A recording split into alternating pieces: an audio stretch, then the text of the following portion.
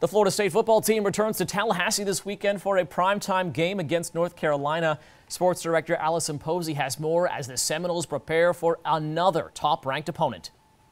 For the second straight week, the Florida State football team is kicking off in prime time against a top-5 opponent. This week, it's against North Carolina. The Tar Heels are 3-0 and ranked 5th in the country. Florida State coming off a loss at Notre Dame, a loss that Seminole head coach Mike Norvell said while they still made mistakes, he did see some strides in the right direction.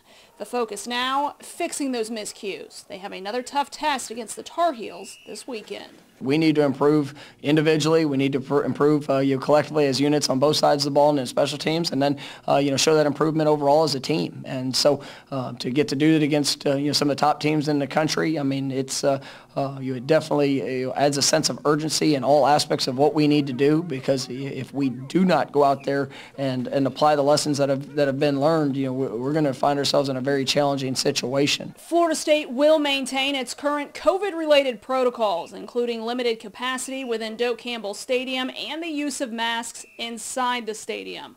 Tailgating will not be permitted before the North Carolina game.